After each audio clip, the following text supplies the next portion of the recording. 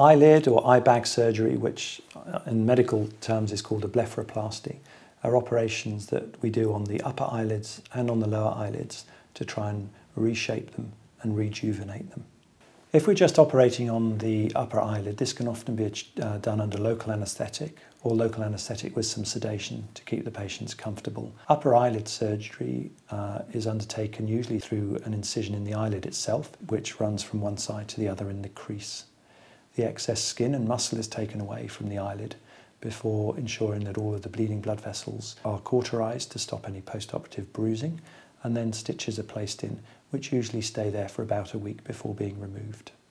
There are a large number of procedures that have also been described for the lower eyelids, and these are slightly more complicated, and they may be achieved either by making an incision in the skin itself on the outside of the eyelid or through the inside of the eyelid.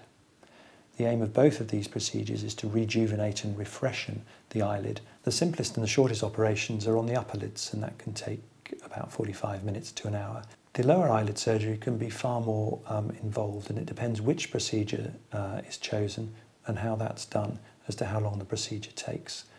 With any operations we can have risks such as bleeding, infection and scarring, but specifically when we're operating on the eye, we always have to discuss with the patients the possibility of blindness. And although it's exceedingly rare, it's clearly a very serious complication. And it happens usually because there has been some bleeding during the operation or after the operation, which has resulted in pressure on the eyeball itself.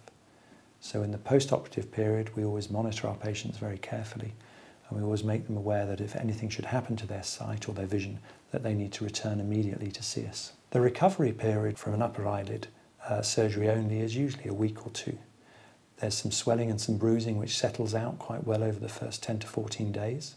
There are some stitches in there which are removed usually about a week after surgery.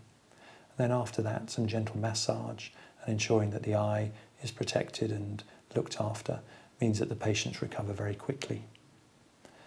With the lower eyelid surgery, again, really it just depends on the technique that is elected for the patient.